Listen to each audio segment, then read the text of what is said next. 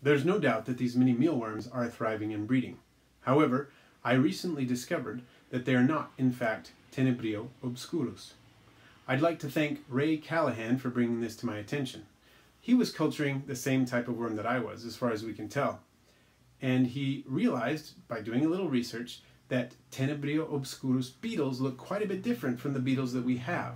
For example, their bodies are more elongate, and many of the beetles have lengthened forelegs in comparison to the ones that we have. So he brought some of his specimens to the Virginia Tech entomology lab, where they were able to confirm that, indeed, the specimens he brought were not Tenebrio obscurus. Now, some of you might be wondering, well, what does it matter? They're easy to culture, they're active, and your geckos and so on are eating them.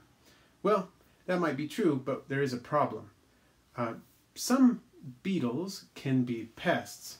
One beetle that's commonly cultured for reptile and amphibian use, for cleanup crew in roach bins and things like that, is Alphitobius diaporinus, the buffalo worm. Now, for me, culturing buffalo worms would be a big problem, because in addition to geckos and fish and other creatures that I might feed them to, I was planning on culturing the mini mealworms in large part to feed to my chickens. However, buffalo worms are a pest of chickens and can carry several fairly serious poultry diseases. So if that's what they are, I really don't want to be culturing them.